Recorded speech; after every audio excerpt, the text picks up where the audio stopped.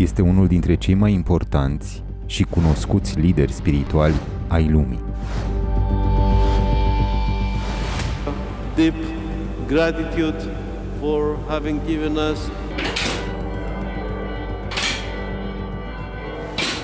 Este cel de-al 141-lea Patriarh al Ierusalimului, succesorul Sfântului Apostol Iacov, ruda Domnului. the apostolic succession has its origins here in the holy city of Jerusalem.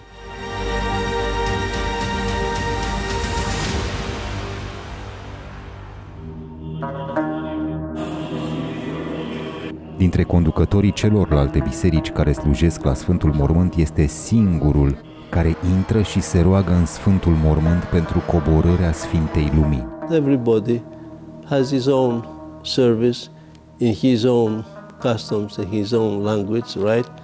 And this is the beauty of it. This is real ecumenical spirit, that is to say, to respect and accept the other. Ca punct de întâlnire între Dumnezeu și om, cetatea veche a Ierusalimului impresionează, copleșește, dar și tulbură totodată. You have inner freedom and peace. Dincolo de fiecare piatră și loc pe unde a pășit Mântuitorul, am vrut să-L cunoaștem pe singurul om din lume în mâinile căruia Sfânta Lumină se aprinde an de an la Sfântul Mormânt. Emoțiile inerente unui astfel de moment, aerul solemn al Palatului Patriarhiei Ierusalimului, dar mai ales zâmbetul Preafericirii sale vor rămâne pentru totdeauna în memoria noastră și în mulțumiri către Dumnezeu.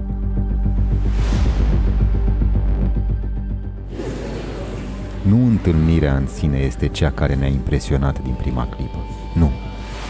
Mai sunt atâția oameni primiți în audiență de Patriarhul Ierusalimului. Altceva ne-a câștigat inima.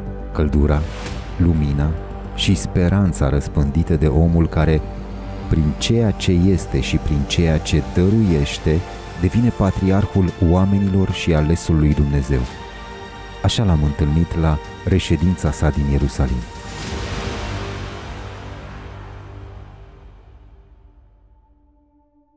Your Beatitude, thank you very much to joining us.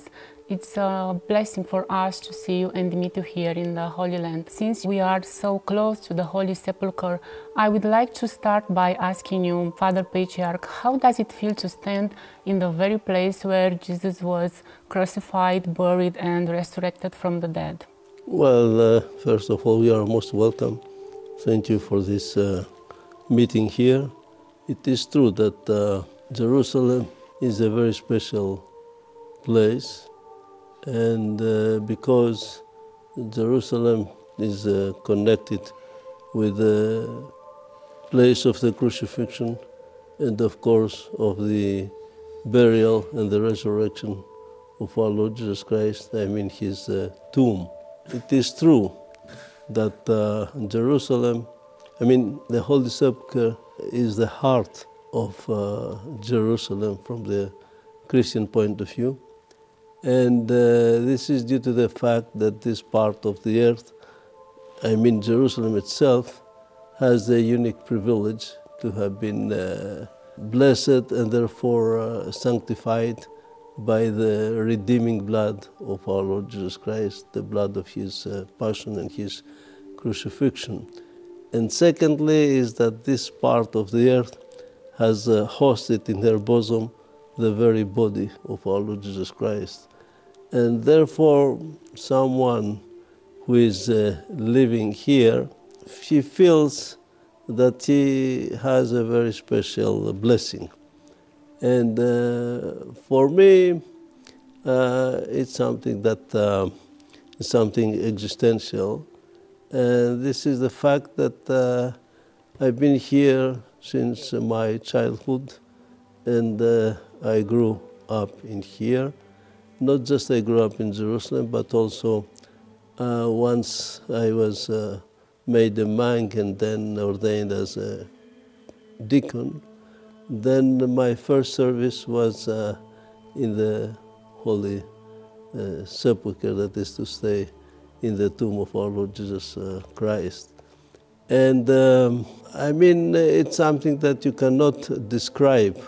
What you can express and you can describe is that being here, you feel that you are always in contact with reality.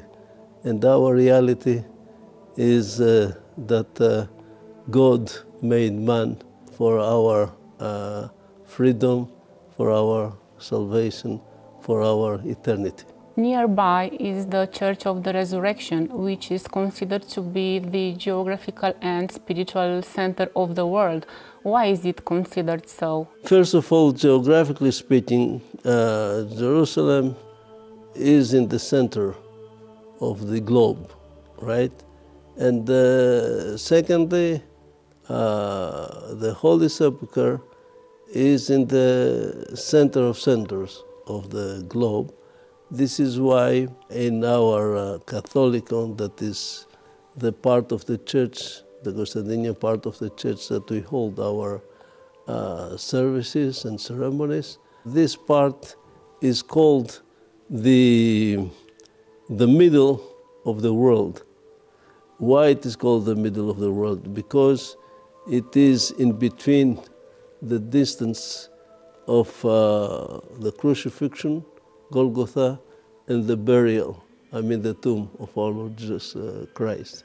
Your Beatitude, what is the place of Jerusalem in salvation history and in the hierarchy of apostolic thrones? Well, one has to bear in mind that here was established the church, and it was not just established, but the church here in Jerusalem has been established upon the very redeeming blood of our Lord Jesus Christ.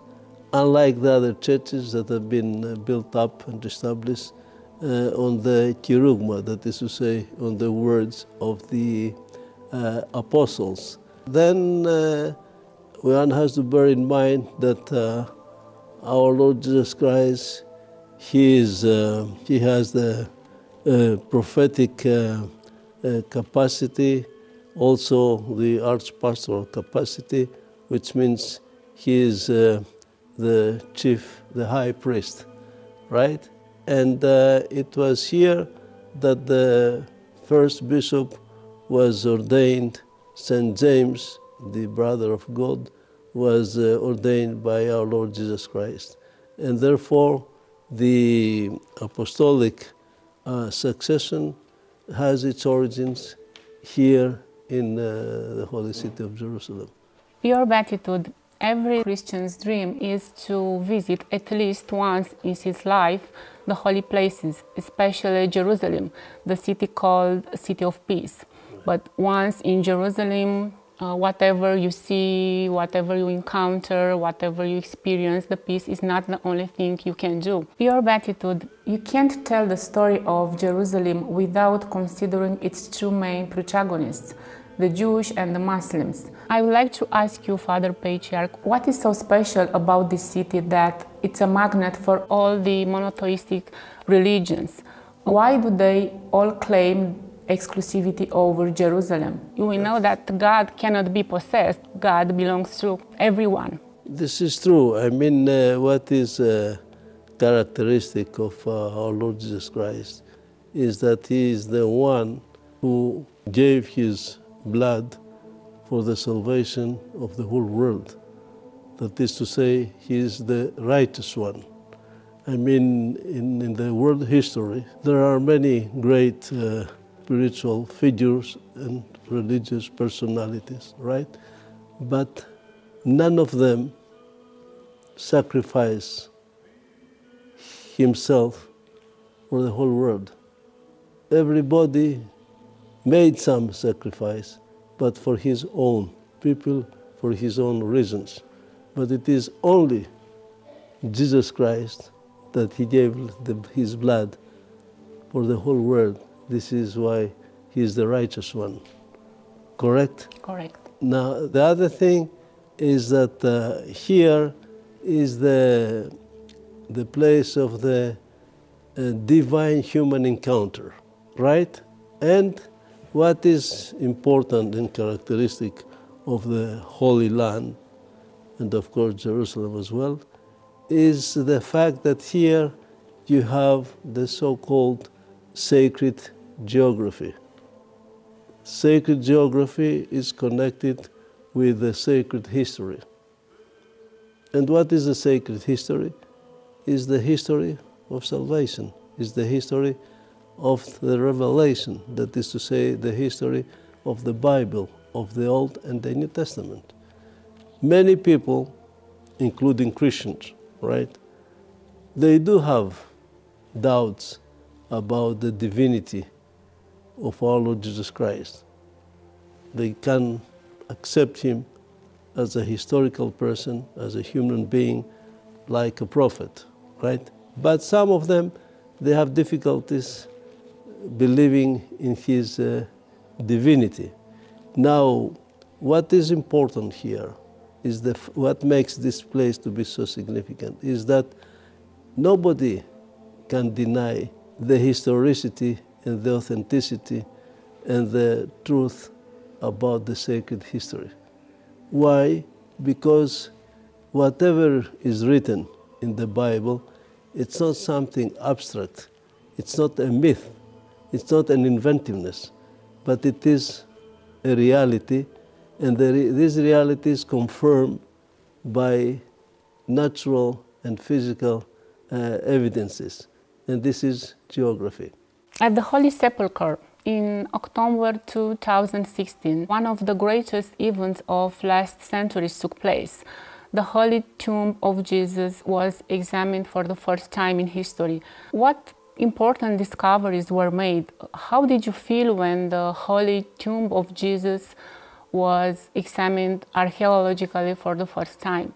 No, it's not for the first time. I mean, for the first time there was of hundreds of years, there was took place the restoration of the Ediție, which covers the Holy Tomb, right? And also, after thousands of years, the tomb itself was opened.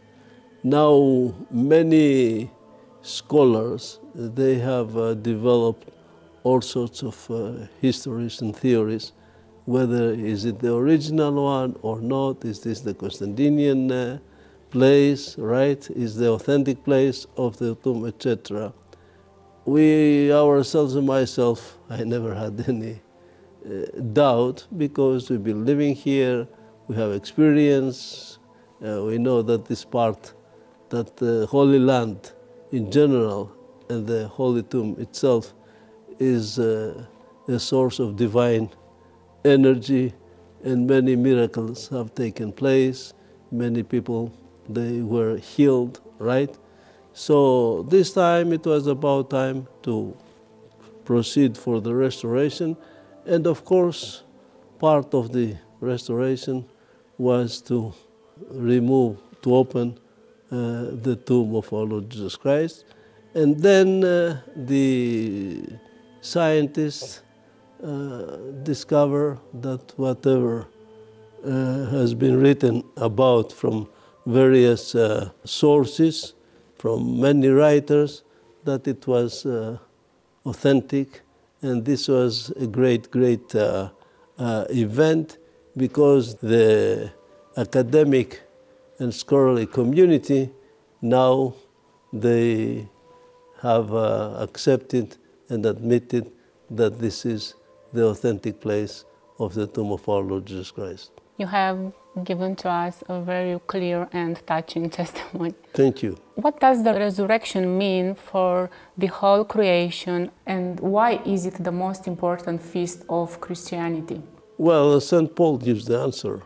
St. Paul says that if the resurrection of our Lord Jesus hasn't taken place, then our faith would be in vain, right? I mean, the basis of Christian faith, of the Christian gospel, is precisely this, the resurrection. Why?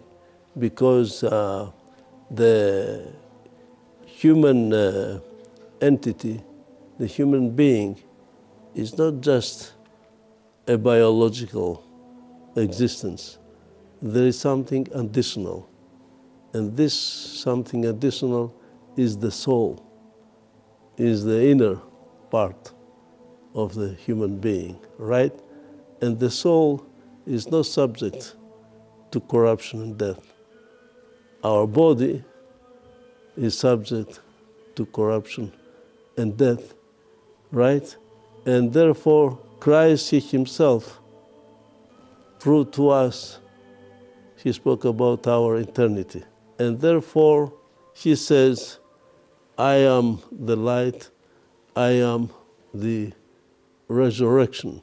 And also St. Paul says that here on this earth, in our current life, we're just immigrants, passerbys. We have no permanent city here. We have permanent city in heaven, right? Since the Holy Light is the most visible miracle that happens every year at the Holy Church on the Saturday before Easter, how do you feel to know that you are the only Christian in the world in whose hands the Holy Light is lit? It's a very special event. It's very important because the ceremony of the Holy Light on Good Saturday is preparation, right, for and to show in advance to people about the coming of the resurrection of our Lord Jesus Christ. Because when we talk about resurrection, we talk about the light of the resurrection. And therefore, before we attain to the vision of the glorious resurrection, the glorious light of our Lord, we have, which is the noetic life, we have to see, to touch before that the physical light. How do you prepare, Father Patriarch, for the ceremonial descent of the Holy Light? We know that you enter alone the Holy Sepulchre, right. No one sees what you do there. The question plaguing every Christian's mind and beyond is, how does the Holy Light fall? The thing is that in the Orthodox Church, you know, everything is crystal clear. There are no secrets. I don't know. No, there are no secrets. But for us, the Holy Light is like the Divine Eucharist, right? Which means the Divine Eucharist is made of natural elements. You have wine and you have bread that are blessed and are transubstantiated, they becoming the body and the blood of our Lord Jesus Christ.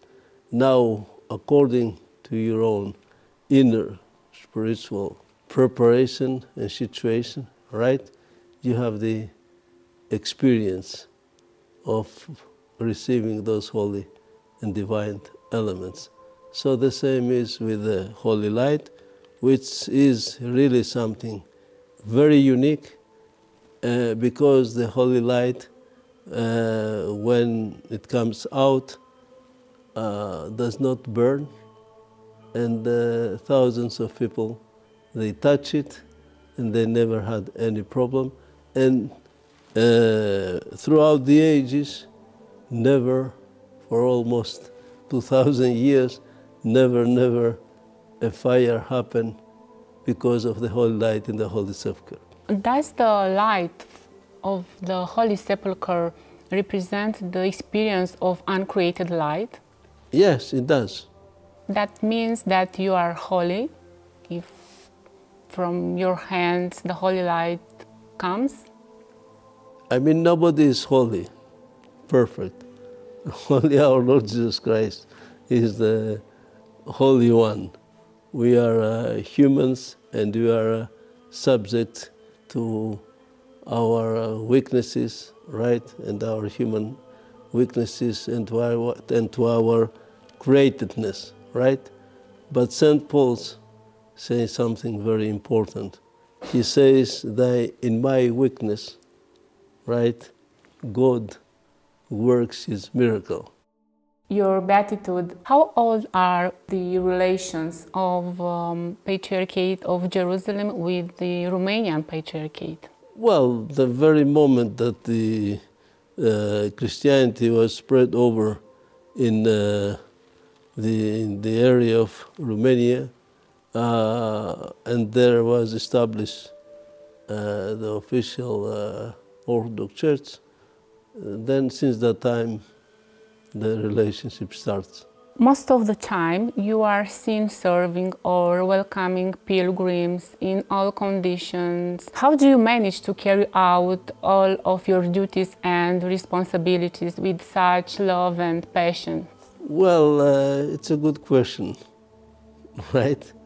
I mean, this is our mission, and you have to be committed.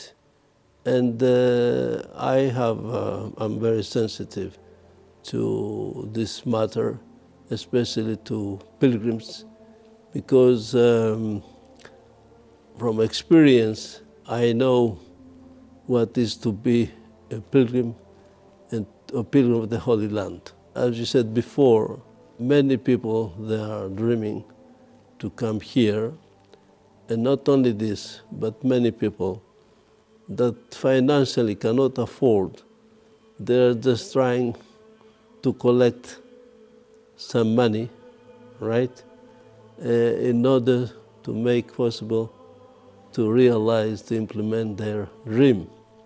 I had the opportunity to serve a community in Cana of Galilee, and there is a holy place. It's this Cana of Galilee is connected with the first miracle that our Lord Jesus Christ did with the blessing of the wedding and the change of water into wine, right? So there is a community. And I used to receive pilgrims, right? And this made me understand what is to be a pilgrim and what a pilgrim expects from the Holy Land and, of course, from the spiritual leaders, whether we talk about priests, patriarchs, etc. From the perspective of your mission, how difficult is to speak today to the people about God in a world where it's increasingly difficult to penetrate the Word of God? Do you feel it's more difficult to communicate the message now than in previous periods, or has each period had its challenges? You are right. I mean, no, I don't have any difficulty. On the contrary, when you meet with people, right, and you talk to them, and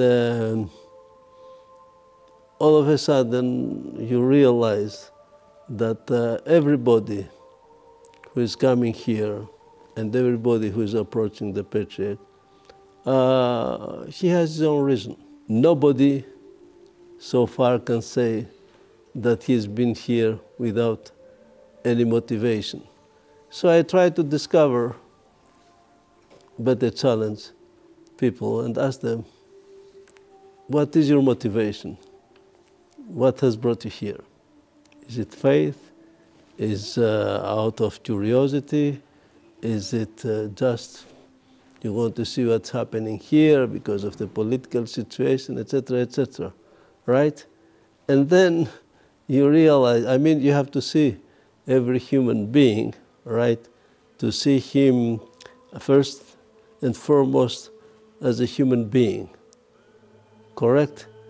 And therefore, this is the way that you manage to find the language of communication. And then, once you establish communication, then you can talk about God. At the Holy Sepulchre, there are Orthodox, Catholics, and Copts and Armenians, and they are in a great kind of community.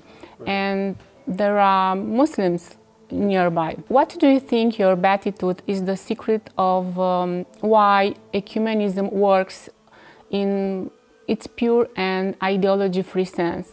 Talking about Holy Sepulchre, in the presence of the various community, it's something very touching and very important, because today there is confusion in many people.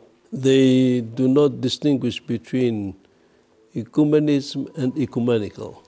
I myself am against any kind of ecumenism. I'm not an ecumenist, but I am ecumenical. And I take pride of the fact that the real, true ecumenical spirit exists in the Holy Sepulchre. Why?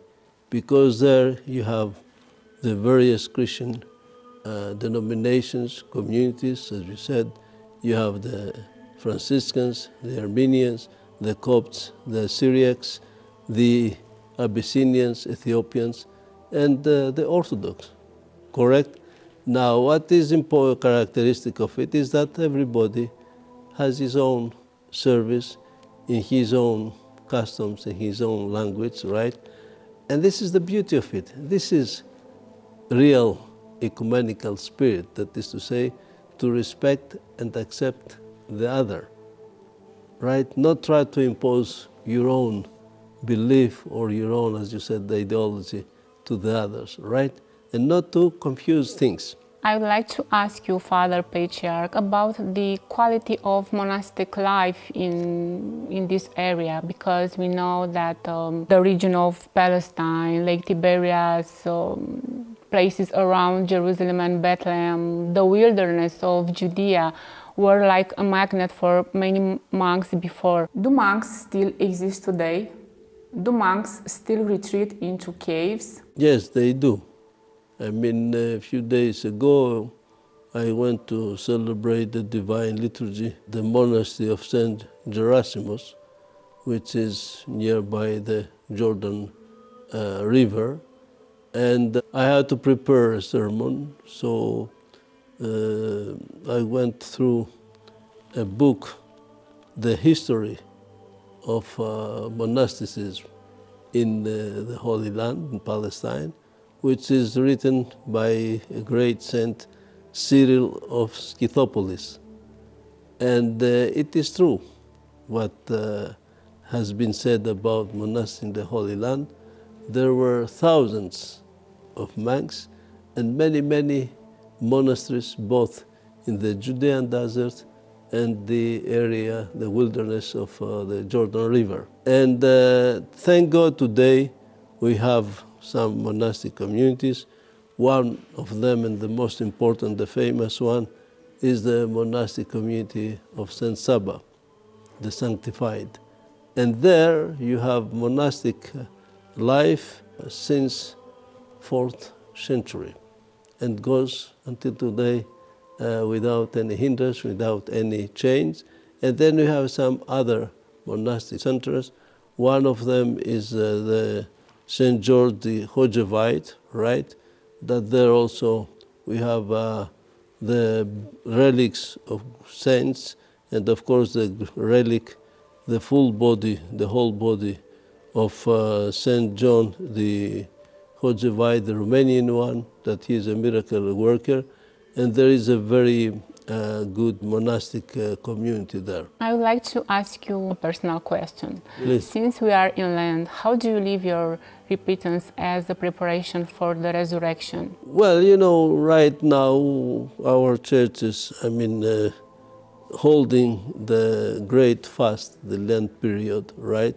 And, you know, here in our Patriarchate, we are also a monastic order, and we live like other monks. I mean, our responsibility is not just monastic, but are also pastoral. But however, here we hold all the services, and therefore this is part and parcel of our preparation. Your Beatitude, what does the joy of being mean to you? You have inner freedom and peace. I just want to answer to you, to your question you asked me about peace. This is true that there are problems all the time, but in our church always mention peace and peace be to you, because this is what is our Lord was saying.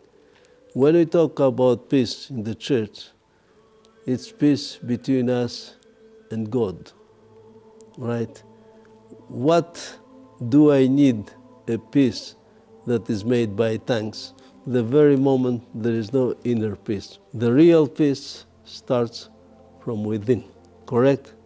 This is why our Lord Jesus Christ says, peace be with you, which means I am your peace. So if you put me in your hearts and your mind, then you'll be always peaceful.